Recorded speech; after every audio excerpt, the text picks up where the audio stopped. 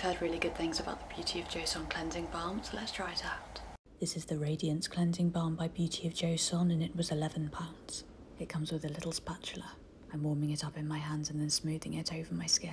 If you've tried the Clinique Take the Day Off Cleansing Balm, it's very similar to that. There's no scent and it's similar in consistency. It broke my makeup down really nice and quickly, and I used a damp flannel to remove it. I didn't need to rub the flannel over my eyes to remove excess mascara, which is a good sign. My skin doesn't feel tight at all and it's left with a nice radiance.